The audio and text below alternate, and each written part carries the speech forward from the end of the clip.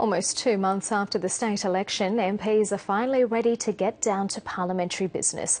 2 days of ceremony to open the 55th Parliament have ended.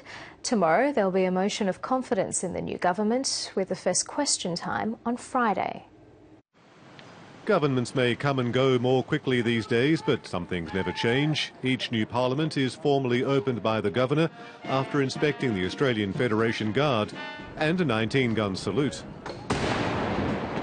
There's room for just a touch of informality. You can sit, yes. But protocol must be followed. Mr. Speaker, do I have permission to enter the chamber?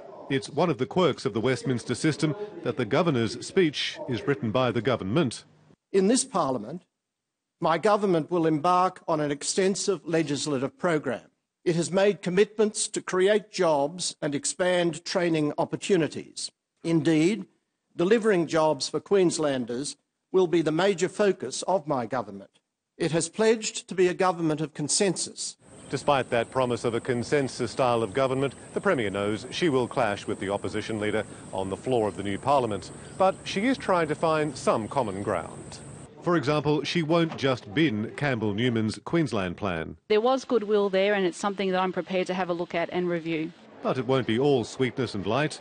The health system, as always, will be a bone of contention. It was made pretty efficient, wasn't it? Oh, I think there are a lot of issues in health, and over the next 3 to 6 months, Steve, Queenslanders will be learning a lot more about some of the things the former health minister may have said. I think we've just heard from Anastasia. She's already filling up the mud buckets, so they're going to come out later this week. We'll see how much mud is flung when the confidence motion is debated.